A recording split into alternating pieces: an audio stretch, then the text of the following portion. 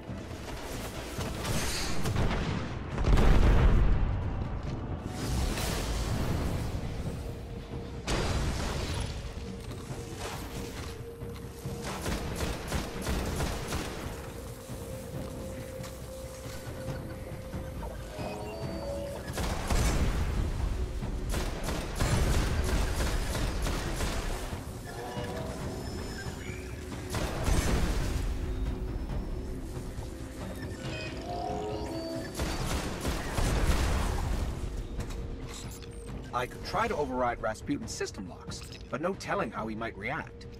Must be some other way to bypass his systems.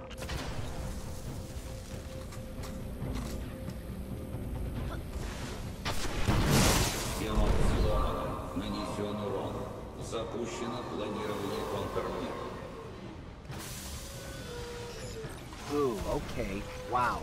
He is really pretty mad at us. I think he... Yes. Yes, he just threatened us with orbital death from above. Let's get moving.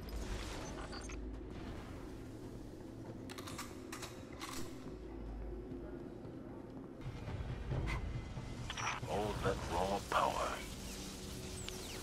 Someday we'll establish communications with the war mind. Speak to it. Understand it. If we are ever to reach a second goal, it will be with Rasputin at our side.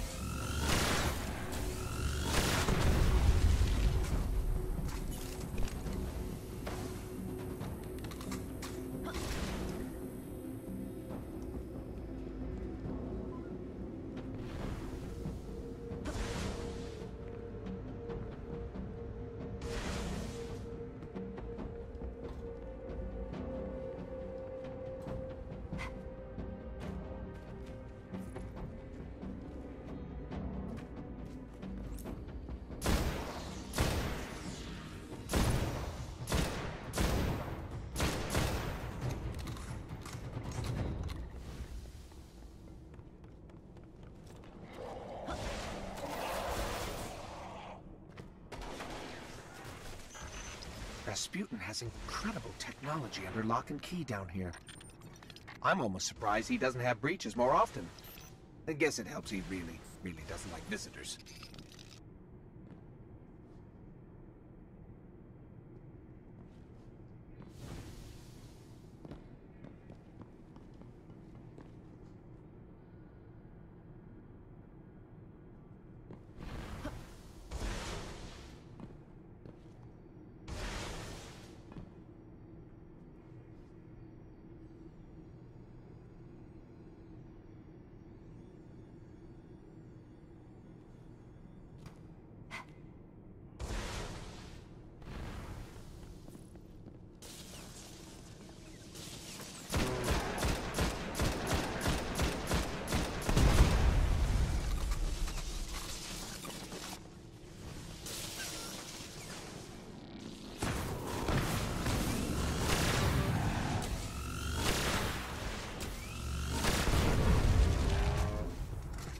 Высокий приоритет мобильному юниту.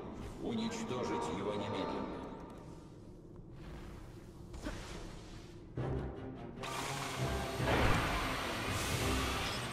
That shank's been modified to crack his system. Let's take it out.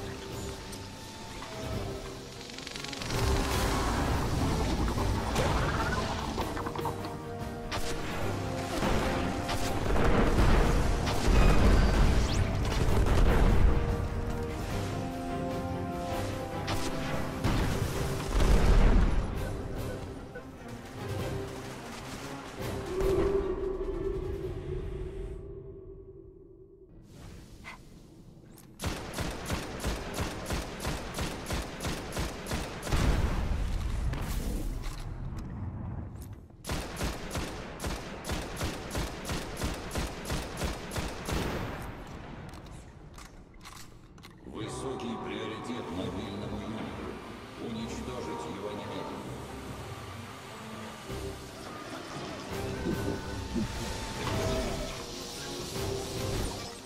That shank's been modified to crack his system. Let's take it out.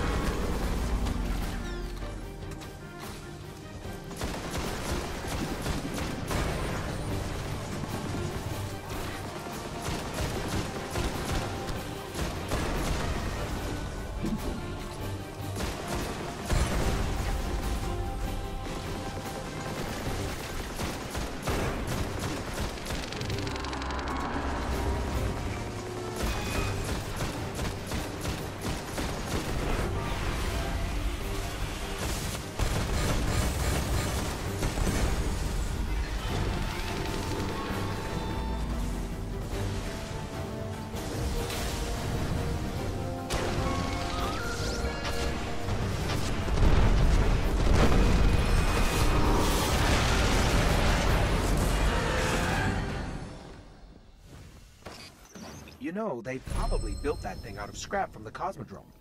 It's lucky that it managed to work as well as it did. Maybe it was the size. It was pretty big, for a shank. Would I be more useful with a larger chassis? Yes. In any case, Guardian, that was impressive work. The skies will remain free of weapons for the time being.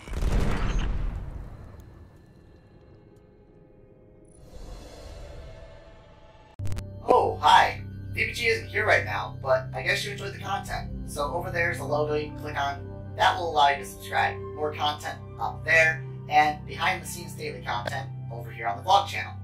There you go. Enjoy!